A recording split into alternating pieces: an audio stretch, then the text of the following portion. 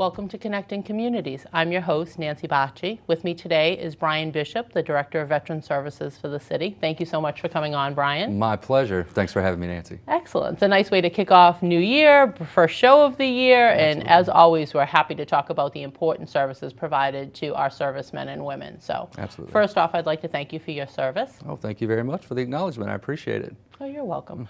We would like to start a little bit about your background. So if you could touch briefly on your career in the service. Originally I'm from North Carolina. I would never have guessed. I probably never would have guessed that. I still say Kai and Yad. I've lived here for 25 years, so, I've been around. My position in the Air Force was very interesting because I'm not a combat veteran. However, I was a principal vocalist for the United States Air Force band program and also played piano. So I did that for about 6.5 years, and then I was an Air Force recruiter for 4 years in Waltham. So you see a pattern here. I never left New England. When I came in the military, I asked him, I was picking my jobs or my places I wanted to go, my dream sheet as they called it. Everywhere was like warm and wonderful, like Hawaii and whatnot, and they sent me here. I spent 2 decades in the Northeast, but after being a recruiter in Waltham, I went back to the Air Force Band at Hanscom and finished it out there as the Director of Operations, and had an opportunity to travel all over the world, had an opportunity to travel throughout the Northeast, and basically spread America's musical message. And patriotism and heritage, it was so important to us. And it was very interesting because some of the communities we went into, they'd never seen anyone in uniform before, like that group, a group that large, because there were 60 of us that would go into into these towns with a concert band that we sent out. And that's the first time they would see like a huge group of military people. So it was fantastic. It also gave me an opportunity to see what the veterans community was like in these communities. And I never thought that I would actually be Director of Veteran Services for a city in my life. My track was to go nursing and pediatric nursing specifically. And the road changed, and it changes, as you know, all the time. And that leads me here. To Somerville after 3 years in Boston as Deputy Commissioner and Chief of Staff, to now Secretary Francisco Urena, who's our Secretary for Veterans Affairs. Now I'm here in Somerville and dedicated to ensuring that all of our service members, as well as our veterans and their families, get the benefits and services they deserve. They serve this country for us. Now it's time for us to serve them. Excellent. Thank you for that bit of background. It's quite an interesting evolution that you've traveled. I'm hopeful if we have a few minutes at the end, we can hear maybe a few stories about some of the journeys along that road. One thing I did want to touch upon that you had mentioned was the idea of music. So it's such a unifying entity. Yes. As you said, coming into communities that weren't as familiar or perhaps didn't know that there was this whole musical component to the service, and realizing, it's such a way to bring people together. Yes. And even I'm thinking specifically of like language barriers, you can still enjoy the music. I was at an event last night that this amazing group of young people performed songs in Haitian Creole, and I don't understand the lyrics, but you're able to just be such a part of it because of the melody and the music, and it's just such a way to engage without, worrying about all of those other factors. It's almost like they melt away. You can just become one with the experience. So I'm really looking forward to you bringing those skills to the city. Absolutely. That's something we did in Boston. Our Memorial Day was just basically Memorial Day week was just tons and tons of ceremonies in all the neighborhoods in Boston. When I first came on board, Secretary Urena says, you got to fix Memorial Day. I don't have that problem here because we have the parade, but excuse me, the thing that we were looking was to unify exactly what you said, bring everyone together, families, older veterans, younger veterans, non-veterans, people who just love music, and bring them together to reintroduce them to what Memorial Day is. It's not barbecues and beach balls. It's not a celebration. It is a remembrance of those who gave what Lincoln said, their last full measure of devotion in defense of their country. And that's what it's all about. And I think that when we put that all to music, I mean, no one wants to go sit and listen to someone talk for an hour. But but if you take that same speech and you put a musical track behind it, or a huge musical organization behind it, you just change the entire dynamic, and people will get what you're trying to say a lot easier than if you're just standing up there trying to talk to them. So I'm excited. And there'll be many times where, excuse me, it'll be like, oh, Bryan's here, there will be music. Yeah, there will be. Well, I think that's a wonderful thing because, as I said, I really think it's something that can be enjoyed by everyone. So any opportunity to inject it into things, I think, is amazing. You did have the opportunity to sing at the mayor's inauguration at the beginning of this month, which was kind of a nice way to introduce you to the larger community as well. That was great. That was an honor and a privilege to be able to do that. Yes. I want to talk a bit about the services that are available for our veterans. So your office is sited at 50 Evergreen Ave, which is City Hall Annex. Yep. And it consists of you and Kathy Carey, who is your administrative assistant. The great Kathy Carey. Wonderful, wonderful woman, has really such a breadth of knowledge, which is really great in a position such as this. Absolutely. So tell me a little bit about what veterans and their families can expect if they make an appointment to come in and see you. I've always said veteran service officers in the Commonwealth serve two masters. We serve the state, we serve the Department of Veteran Services for the state, which our secretary, and we serve the mayor and the city of Somerville as a whole. So our mandate is to administer the public assistance funds for Mass General Law Chapter 115. Now what people don't understand is Mass General Law Chapter 115 is a law on the books that states is that we will provide public assistance to veterans and their families who qualify. We are the only state in the United States of America who have this law on the books. Now you think about 50 states, you think about all of the millions of people who've served this country, and Massachusetts, little old Massachusetts sitting up in the Northeast, is the only state that actually has a law on the books that says that our veterans will have a veteran service officer in every city and every town, be represented, and that they will get the benefits and services by the state that they so richly deserve. Now that's pretty, it is amazing. It's sad. And in my opinion, it's disgusting because we're thinking that when so many people have come home and you go to states like Texas and Florida and California and places where there's such a huge predominance of veterans, and all they have basically is the VA. They do have veteran services departments, but they don't provide a financial aspect except through the VA. And that's such a great need. It's amazing to think that that's not being addressed. Especially now. In addition to administering the public assistance side of it, we have about 68 people in the city of Somerville on our rolls. I came from Boston, we had 600. So this is great. I actually get to meet every single one of my clients, which is what I told Doug, and I also told Bill Roach when they hired me. My first 100 days is to sit and find every single veteran that I serve currently through the public assistance program and get to know them. And if you can't come to my office, I'll come to your house. And a lot of them are loving that, especially right now. So on the other side, we also will file claims with the Veterans Administrations. We'll actually start paperwork with them so that they can see what kind of services they can get from the VA. I refer people to organizations, nonprofits for mental health counseling, for housing, for employment. Those types of things. Basically, my office is a clearinghouse. I am the focal point for veteran services in the city of Somerville. I am the mayor's voice for veterans issues within the city of Somerville. I articulate his message that he wants for his veterans down to the veterans and their families, and also try to keep people aware of the changes, many of them daily, changes for benefits and services that they are actually entitled to, that they have no idea what's out there. And at the end of the day, we honor those who have gone on, who passed away with ceremonies and services for families, for veterans who have died. I think that comes to light not as often as it should, but every now and again you'll see a newspaper article or there'll be something on the news saying, here's this benefit that's available to veterans, and it's sad that this is kind of the first way that people are hearing about this, you know, and as you said, these people have devoted their time and their lives to this and are not able to utilize all the advantages that should be shown to them. So it's great that, you have you're new into this position, which I think always brings a sort of energy. Like you said, I'm so excited that you are like, I want to meet these people because, reading a file is one thing, but actually meeting the person and kind of getting a feel for what's going on. I mean, a file contains a lot of words. Exactly. Your status is this or your status is that, but there's a whole other thing going on behind that. So I really appreciate the fact that you spend the time to do this. Absolutely. So with being new on the job and, not having all of the days in yet, have you been able to identify a pressing concern so far or kind of what you're hearing even anecdotally from our servicemen and women? Actually, for Somerville proper, no. I know that coming out of Boston, we were in the middle of an initiative that the mayor took on a challenge from the First Lady.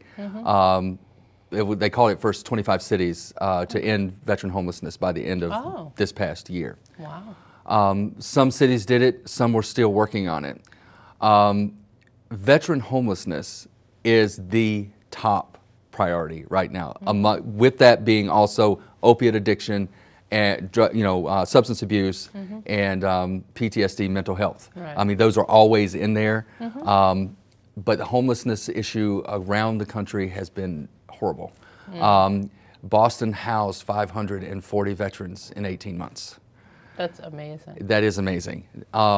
Now what they're looking at is that because Boston is like the hub of, that's where they go, because the New England Center for Homeless Veterans is there. They have a wraparound services available to them there. But what they're looking to do now is go through the list and find out where these people actually came from and try to repatriate them back to their towns. And which means that's going to come back to me. The problem that we have in the Northeast, definitely the greater Boston area, is affordable housing. The mayor said it in his speech. You know, even the president talks about it all the time as well.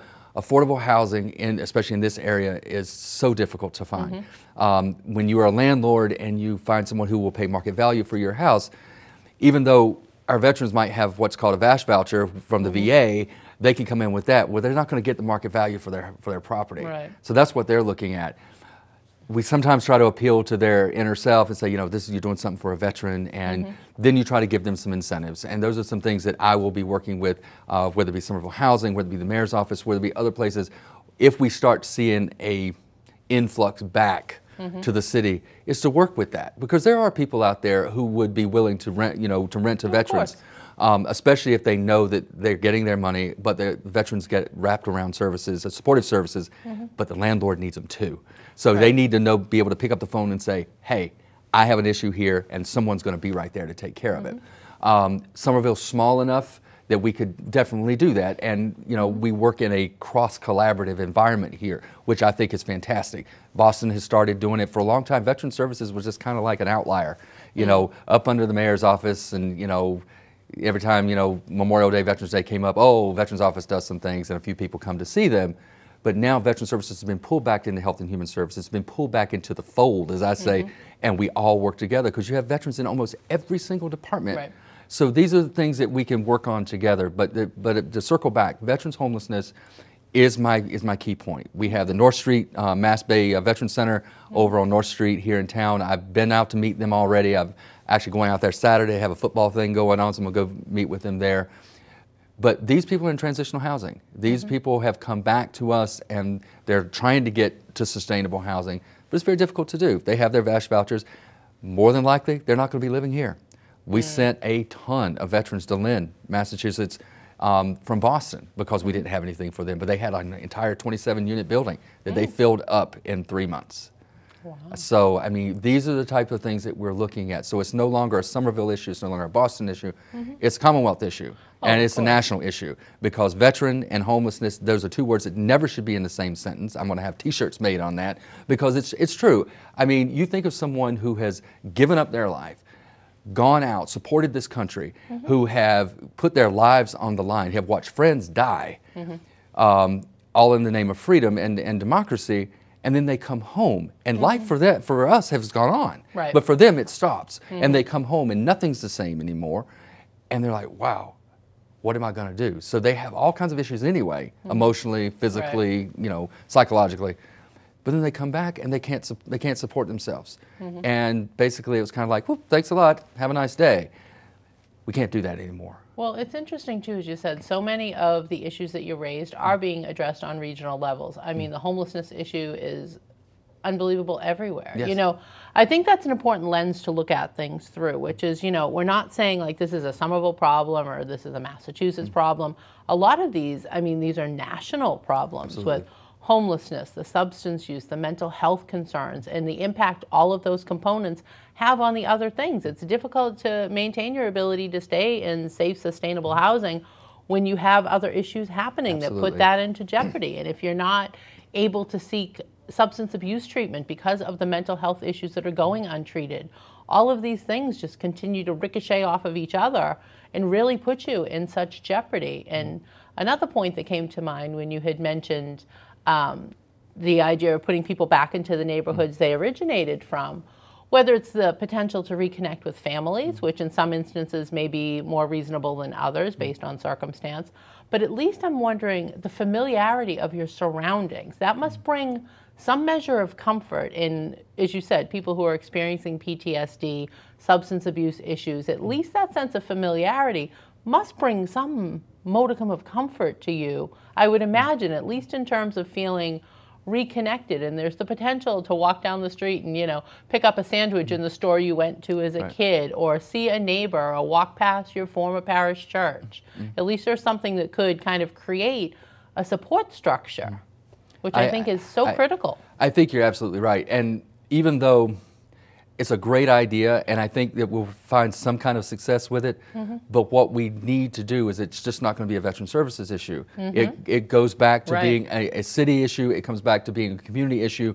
To take a veteran and to embrace them for their service, faults and all. To reconnect them with family. We do find a lot of that. I know in Boston we found tons of situations where, you know, these veterans are homeless, living in the shelter, and it's like, do you have family or anything? So like, my daughter won't speak to me. My family has nothing to do with me anymore, because it has gotten so bad that family just turns their back on you, and there's like, we can't deal with this anymore. And by that point, you've just got so many multiple issues. It's hard to really get through and pull it all out and fix it.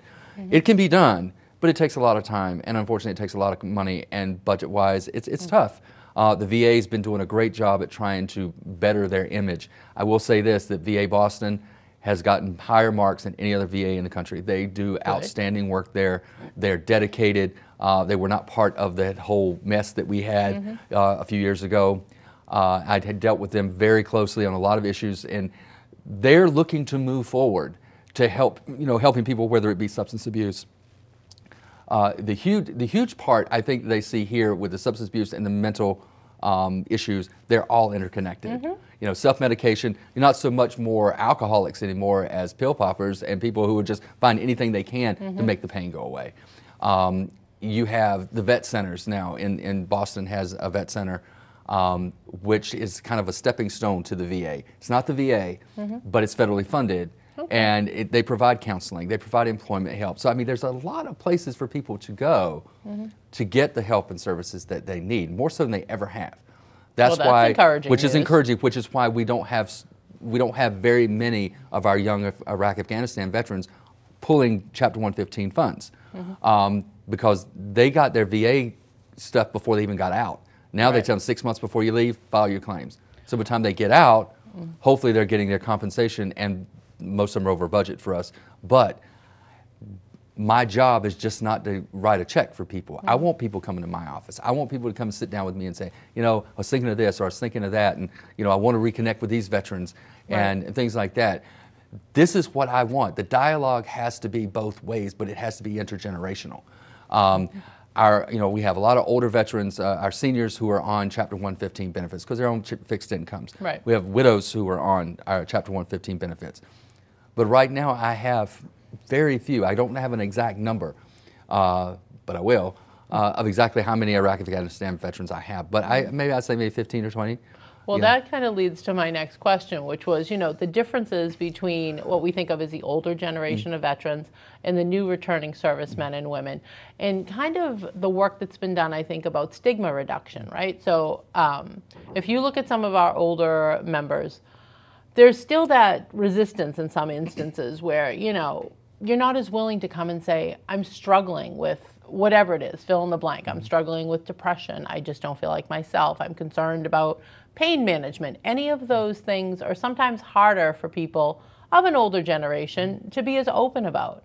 I think what we're seeing more with younger servicemen and women is, as you said, it's kind of just been ingrained from the very beginning, which is there is no shame in admitting that you need assistance in any area. And I think the willingness to accept services sometimes varies as well. So while it's hugely encouraging to kind of hear the laundry list of services that are available, I think work still needs to be done to make people realize it's okay to seek those services in any circumstance. Oh, absolutely. And I think, you hit on a little something there. You talk about intergenerational again. Let's go back to other demographics. Women veterans, huge initiatives. The Commonwealth has a women's veterans network that do great work. You've got the Iraq, Afghanistan. You've got Hispanic veterans. You've got African American veterans. You've got LGBT veterans now, which for the very first time in the last 4 years are actually making a resurgence. I founded an LGBT veterans organization in 2014 called OutVets. And we have, I mean, you talk intergenerational. I've got one kid who's 19 years old who's at the Navy Yard here in Boston, and I have a gentleman who actually was at West Point in 1958. Wow. And I have everything in between. I have a lot of Vietnam vets who are a part of this organization. It's the most underrepresented demographic in the veterans community only because Don't Ask, Don't Tell repeal was in 2011. So we're still kind of doing we're still the ripple trying to get there, and people that, are trying to get involved with it. But that organization was the first LGBT veterans groups to march in St. Patrick's Day Parade in South Boston last year. And we actually got invited this year. We got our paperwork and we're invited to be a part of it. And we never thought that would ever happen, but it has. So when you talk about the young vets, the older vets, gay, straight, women, male, the whole 9 yards, my desire is to bring those veterans together. Serve everyone. Not as a this type and that, but as a veteran. And I think everyone will learn so much more from each other. The young people can learn from the older generations. The older generation can learn from the younger ones, especially when it comes to things like, can you teach me how to do Facebook? I mean, someone needs to help program the smartphones. Exactly. So I mean, I think that, like I said, my goal here, first of all, I don't run my department behind a desk. I'm out and about. I like to get out and see people in their own environments because they're more comfortable there. To get them to know me as an individual, where it says, I have an issue for veterans, I can call Bryan, and Bryan, if he can't tell me, he'll find somebody who can. And that's what I do. It's a passion. It's not a job, but my former boss said this. It's a calling, and not everyone can do it. But you have to definitely have the empathy. You have to have the dedication, the motivation to go out with these people, and in their best and in their worst. Well, I think that comes off of you in waves, honestly. Your enthusiasm. I mean, the first time I had met you, I think it was right before you actually started on the job, and you were just so excited about everything, And I mean, that's great to bring that level of energy because that's what it takes to make certain that these people who are in our community are getting access to everything that they possibly need. Absolutely. So one thing that I did want to cover, because people always ask about it, is the Memorial Day Parade. It is fun and great and exciting and energetic and musical and all of those things. So tell me a little bit about your viewpoint on that. Well, believe it or not, the first week I was on the job, actually like the second day, I sat down with Kathy and I said, okay, tell me about this parade. Because I've done parades throughout my entire career. I've done small parades, I've done big parades. I helped with the Columbus Day Parade in East Boston 2 years ago, and they're actually calling me to help them again this year. The mayor has said several times that I have seen him. We haven't done our formal sit down yet, but every time I see him, he goes, anything you need, let me know. Bigger and better. Excuse me. Absolutely. And I told him, I said, it will be. I'm already starting to reach out to some musical, because he wanted more bands, some musical organizations that we can tap to bring it in, but really bring in a sense of a theme. I mean, we know it's Memorial Day Parade, but I'm going to start looking at something that's going to take us to another level, to get more people, not only in Somerville involved, but in the surrounding areas to come and be a part of this as well, which I know we have, like the North End Band and people from Boston and other communities come in, high school marching bands coming in from all over. But the civic organizations, the nonprofits, the 501c3s, that we can get together to be a part of this. Because next year, and I've already said this, and I'm making this official now, so I guess I have to do it, is to implement a float building competition with the Memorial Day Parade. Oh, I love float. Where, I'm sorry, I'm so excited. I love float. Well, the thing is that people don't do them anymore. I mean, that's a lot of toilet paper to be putting on a flatbed. But I remember when I was in high school, many centuries ago, that we used to do the same thing. For our homecoming parade, there was always a competition. Right. So I'm thinking I'm going to call it the Mayor's Cup, and basically the organization that wins it, there will be a monetary prize that will be donated to that organization to further their mission. And then there'll be like the best band or things like that, because even though I don't believe personally in parades for Memorial Day, I never have. It's only because I feel like the celebration should be like Veterans Day or Armed Forces Day or something like that. But I understand why we do it here and why other towns do it, because it is a sense of community. So the parade this year, I'm not looking to make huge changes, only because it's my first parade. There's other logistical things that I have to deal with as well. But in 2017, look out. I'm looking to do a Memorial Day concert at Assembly Row on Memorial Day, and that evening is a capstone for the entire weekend. Oh, that would be lovely. We did it in Boston. We had 3,000 people show up the first year. I had less than 6 months to put it together. Wow. When I was hired, actually I had 5 months to put it together. And it was, people said, this is what we see as Memorial Day.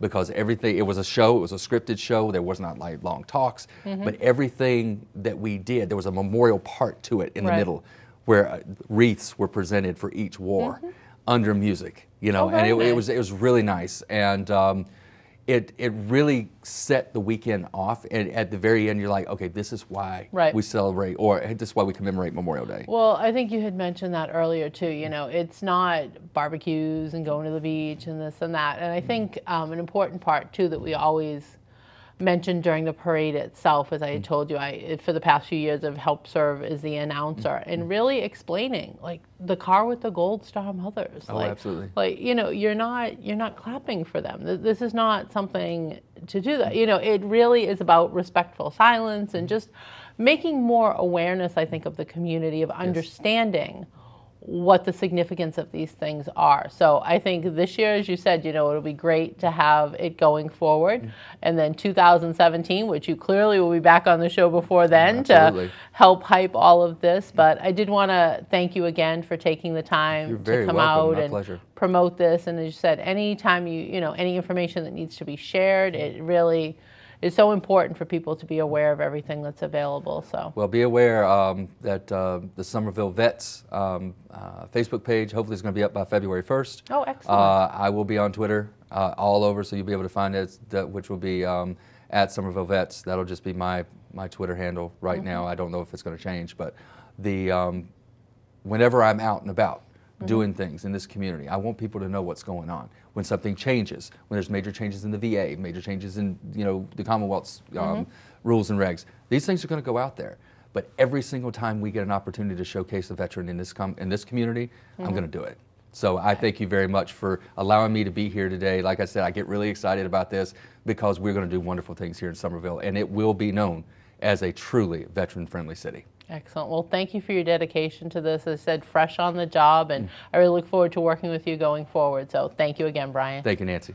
As always, I'd like to thank the production crew, Joe Constantine, Steve DiCarlo, and George Wood. Thank you for watching. We'll see you next month.